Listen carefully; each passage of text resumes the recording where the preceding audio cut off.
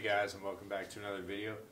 Today we're going to be going over the jackshaft system that I have installed, as well as how I tension my chain.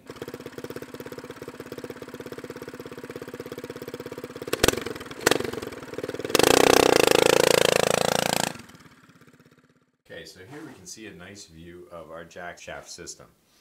We have the chain and sprocket running from the driven pulley of our torque converter, running across a 5/8 inch keyed shaft to another sprocket that runs to our drive sprocket on our differential. Holding this 5/8 inch keyed shaft in place is two 5/8 inch bearings. These are pillow block bearing style. They work perfectly for this application. You can see that I have them bolted directly through the rear main frame support there, and they are actually spaced out 3/4 of an inch or so to move the chain away from this back brace here. The system uses a very simple sprocket design. We have our, I believe, 10 or 11 tooth sprockets, both the same, no gear changing occurring.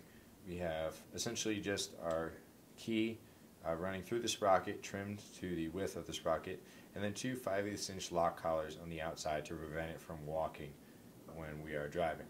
Same deal for here, just in this case we also have spacers to allow for the whole jackshaft itself to be locked into place against the two bearings. Have another collar on the right side here to prevent it from moving as well. That works really well. Okay, so we also want to mention how we tension our chains, because that's very important when promoting smooth operation here.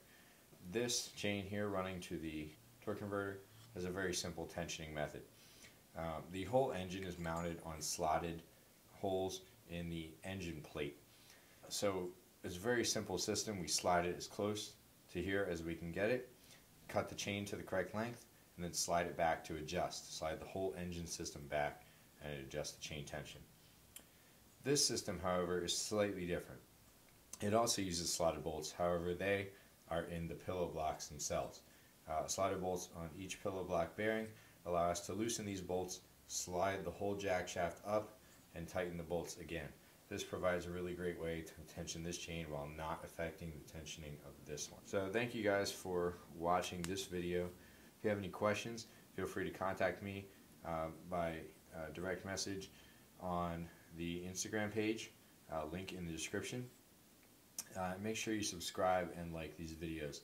It really helps me out. Also, if you know anyone who's interested in go-karts or vehicle building, please let them know about the channel. That would be greatly appreciated. Thank you very much.